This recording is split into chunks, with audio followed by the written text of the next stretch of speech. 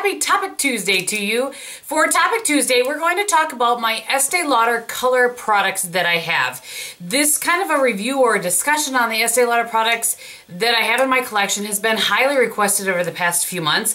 I have been promising it for a really long time now, so here it finally is. The other video that I will do will be kind of a discussion on the Estee Lauder foundations that I have and have tried, so that will be coming in a few weeks. But let's go ahead and get started. I want to start with, let's just start with the lip products that I have. I only have one lip liner and one lipstick from them. I do really like them both. The first is the lip liner in pink, and this is, I have this on my lips today. Spit it out, game. In case you saw my haul video on Sunday, and I'm wearing the same thing, but I did switch up my jewelry just because I did. Why not? And that's what it looks like right there.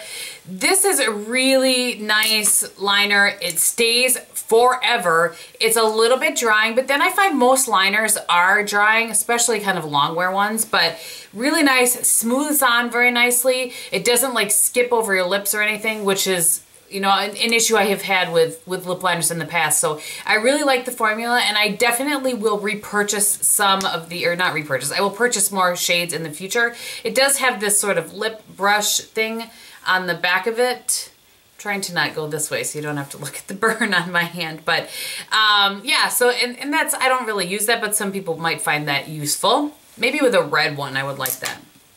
Okay, and then the lipstick is what I'm wearing on my lips today, and you know, these have been talked about to death on YouTube. And this is the Pure Envy lipstick in 220 Powerful.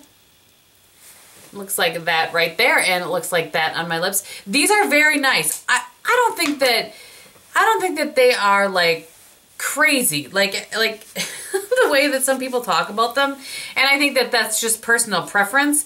I think they are very nice, and I would get probably a few more shades in them. I like how it feels. I like that, like this one in particular, you can kind of see, I've had it on because I filmed you know, the haul video, and then this, it kind of dries down to a little bit of a matte, but it doesn't feel matte or drying on the lips. So the color lasts a long time, probably maybe 3 hours or so before I have to reapply. So I like it. It's a really nice shade. It's a really nice formula. It's just not earth-shattering. That's all. Okay, blushes. I have 3 of their blushes, and these are the Pure Color blushes. So the packaging looks like this on the blushes. Very pretty, gorgeous. Then the shade is on the back. These, my only complaint is, could we make these open like these? This drives me crazy, and how you have to get these open and get your little, I've broken a nail a couple of times. They're not hard once you figure out what you're doing, but it's just frustrating. There you go. There's my 2 cents on the packaging. This shade is an Alluring Rose. I have talked about this before. These blushes are really, really nice. I think they are probably my favorite thing from the line. Would be, I'm gonna go out on a limb and say they're my favorite thing from the line. And again, this one is in Alluring Rose. This was a suggestion from Prissy, I believe, and Prissy was pink. So that's a heavy swatch of it, and then I'll blend it out just a little bit. Move my bracelet down a little bit. There you go. Just gorgeous. Perfect everyday shade. I've shown that in a favorites before. This one, I can't remember if I was just wearing this or if I showed this in a favorite. This is Alluring Rose. No, this is Audacious Plum. Get it together, game. Really, really pretty. Perfect for this time of year. I'm going to do that one heavy, and then I'll blend it out as well. So there's the heavy swatch of it. What I like about it is it just has that slight hint of the plum color without being obnoxious. And these wear really well. They wear for a long time, and I don't find them to be, they don't apply patchy. I can use just about any brush to apply them without any issue. I don't use the brushes in them, but. And then the other one that I have is Pink Ingenue. Looks like that. You could wear this all year round. I prefer this more in the spring and summer. So heavy swatch right there.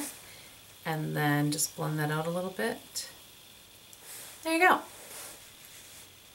So I definitely think I think these are my favorite item from the line. Okay, the next thing that I have is their Pure Color Envy Quince. And I have 3 of them. I actually just recently, as a gift actually from David, received one that has some purples in it. I have not played with it. I haven't even had a chance due to the holiday craziness I looked at it and it's gorgeous, but I have not played with it enough. So I'm not going to talk about it here. I'll talk about it in the future just because I can't really report on it. The first one that I have is Untamed Teal. And I have swatched all of these in the past, but we're going to give you a little swatch again. So there are the shades right there. The only one I didn't swatch is the Ivory. You know what I'll do is I will swatch it once here for you and then not in the other ones because that shade is in all of the quints. Which I don't have a complaint about because that's, for me, it's the perfect brow bone, clean up sort of shade. I really like that. This one is, all of the shades in this quint are very, very nice. That Untamed, oh, and this shade right here is what I'm wearing on my eyes today for the color. The rest is something I'll show you at the end, but I've been impressed with the dark color in all of these quints. The darker colors have been my favorites, and they're the matte ones. Usually the matte ones can be a little bit iffy in quads and quints from any line. And I really like.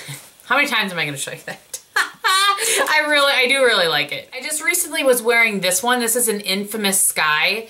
I was just recently wearing this in, I don't remember honestly what video.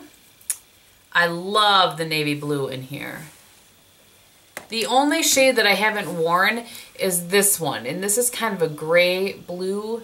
I just don't know really how to wear that. That is one swipe of that navy blue. One of the things that, like I said, that is a running theme through all of these is that the deeper dark colors are really nice, blendable.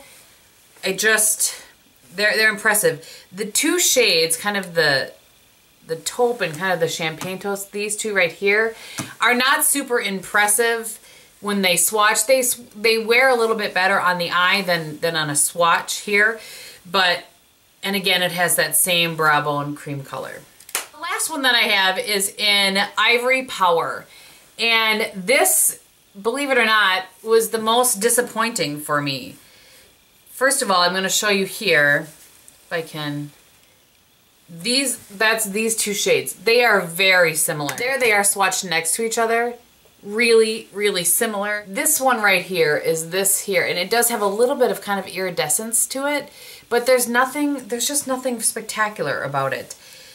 This right here is kind of a transition sort of shade, but I'm going to put it here next to these.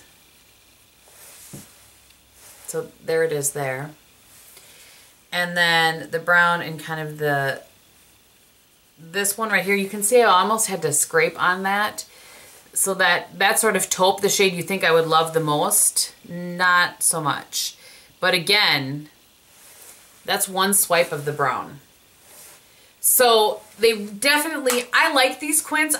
This one is, like I said, my least favorite of all of them, or of the 3 that I have currently, or I have used currently. Untamed Teal and Infamous Sky, I like the shades in there, but again, the shining star in all of these are the dark colors, the dark brown, the dark teal, the navy blue, or yeah, it's a teal. The navy blue, definitely stars within those quads. And the brow bone highlight, the kind of the skinnier one in all of them, is really nicely pigmented. Sometimes you will find that shade not to be too pigmented in quints and quads, and it just works really well for all, like I said, for me anyway, as a brow bone highlight to clean things up and that sort of thing. So, all right, so that's probably enough about the quints. Let's talk about the eyeliners. So I bought 2 originally and recently have bought 2 more.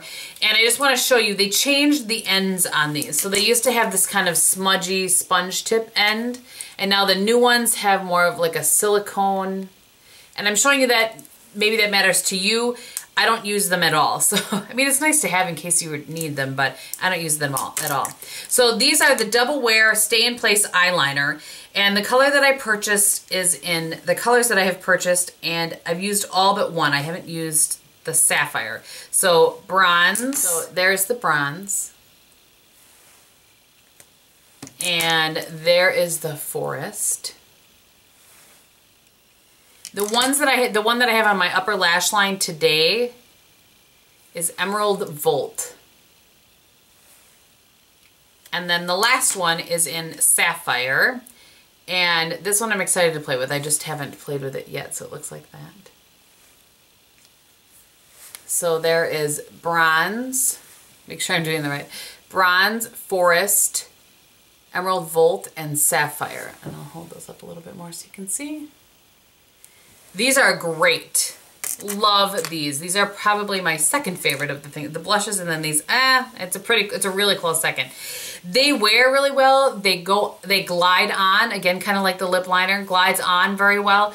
You have some time to blend them out, and once you blend them out, they stay. They really stay.